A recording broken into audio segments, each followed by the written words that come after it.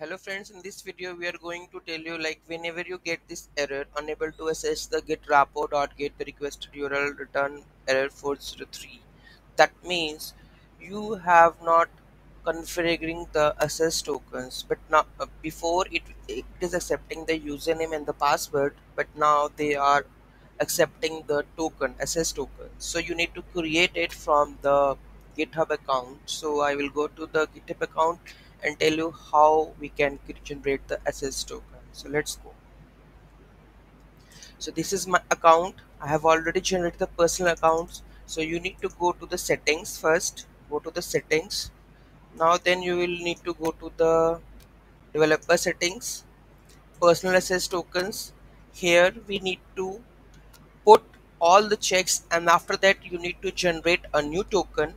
After generating the new token, if I generate new token, because my token is uh,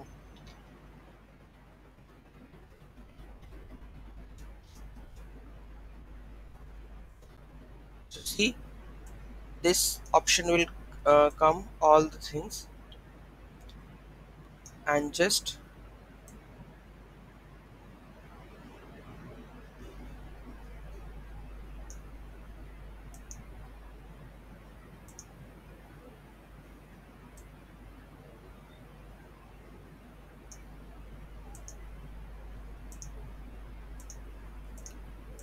put the checks and generate new token.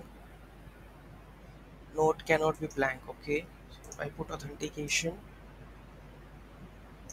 and generate my token.